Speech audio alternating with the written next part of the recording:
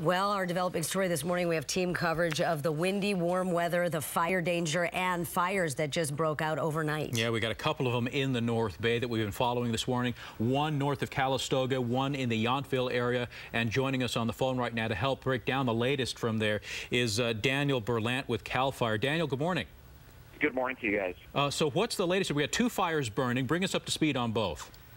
Well, like you mentioned, two major fires. One of them is about 50 acres just north of Napa off the Silverado Trail. That fire we do have 40% contained, so we are making progress on that one. The other major one of the morning is up in the Sonoma County area off Highway 128.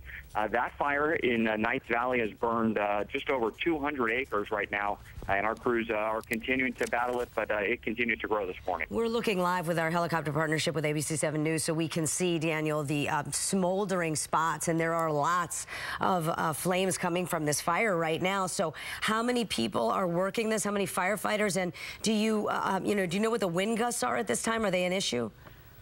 Well, we do have over 100 firefighters at scene battling this fire, and obviously we're calling in more resources. Fortunately for us, we were able to increase our staffing over the last couple of days because we knew we were going into some high fire danger. Even though it's only the first day of May, fire danger is extremely high with the dry conditions we have across California.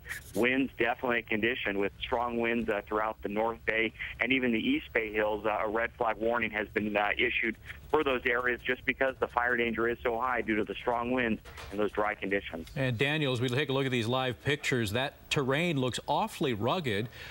Do you guys have any estimate on when you might have full containment, or is this thing going to be a while before you finally get your hands on it?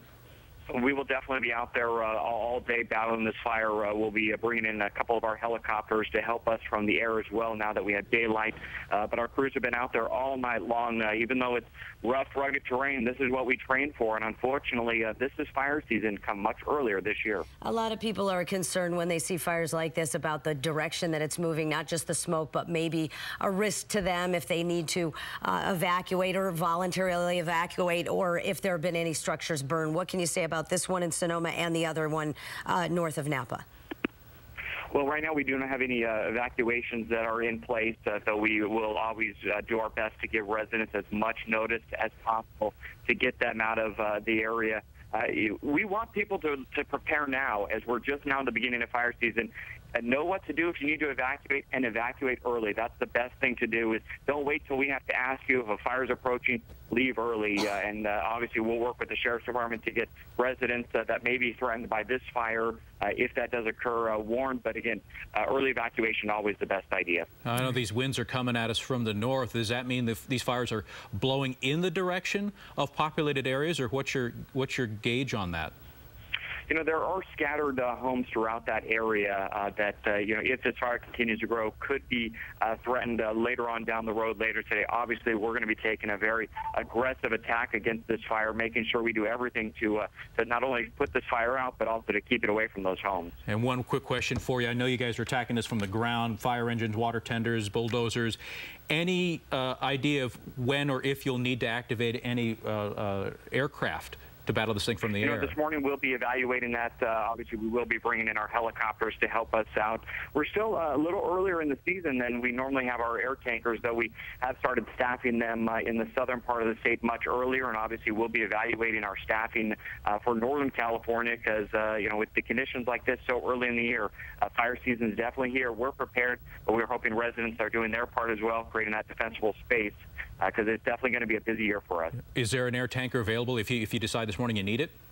Absolutely. We can bring in some air tankers from some of our southern air bases if we do need them. Okay. Yeah, thanks a lot. Daniel Berlant speaking to us from CalFire this morning about this fire burning in Sonoma County off of Highway 128, and also a 50-acre fire, a smaller fire north of Napa. So you can see the danger out there, and you can feel the danger in the form of the wind. I mean, that's what they're so concerned about. It's been so hot and windy, and we have more heat pouring on tomorrow, and it's going to make the firefighters' job is even more difficult. And he was just saying they got 100 firefighters on this one here that you're looking at now live, but there are more on the way. And as I said, James, more evaluations today as far as if they need more manpower and to hit it from above as well. Yeah, they'll get that, that aircraft above to start observing the fire and its spread.